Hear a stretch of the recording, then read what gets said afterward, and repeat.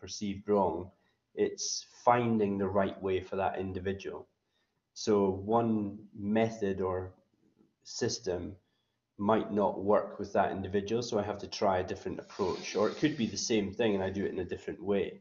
So that's what I mean by the trial and error experiment type thing. But I think that you've probably seen it as well, that you have situations where if you're not robust as a coach, or you don't have multiple ways of arriving at the same destination, you'll just go headstrong, full steam ahead with the same way, and then you start blaming the player because they don't respond.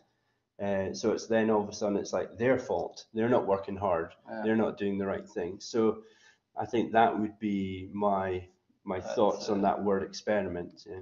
Totally agree. I mean, I think it's like no one way. Yeah. There's no one way, because the athlete, their capacities in this particular environment at that time demands a unique solution. Yeah, definitely. So it's like, right, I'm going to have to come up with that solution, whether that's an elite player, whether that's a 4-year-old, you know, whether that's in the moment or whether that's over 6 months. Yeah. So I very much agree with what you're saying. A good example of that player I was thinking about earlier on, where the model came from for confidence, she was particularly uncomfortable with giving feedback face to face, and even writing it was a bit of a chore. But for whatever reason, I give her a dictaphone and she'd go in a hotel room and she would blather away all day. Yeah. Now, if I tried that with somebody else, they're like, no chance am I speaking into that, but I'll write it. Yeah. Other people hate writing, but I'll just vent to you. So that would be, it's like experimenting with what reflective ways. Yeah.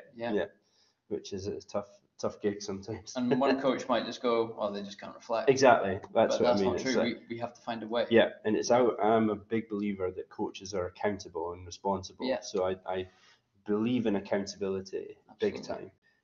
So that whole thing of you have to find a way. It's now there's bound to be extreme situations. Yeah, where there's a danger there where coaches go, but sometimes the player is at fault, and of course there'll be extreme situations. But I mean, in general, if a player's underperforming, the coach has to find a way of who can back into them and making them perform. Absolutely. And if they're undermotivated, then the coach has to step up and look in the mirror.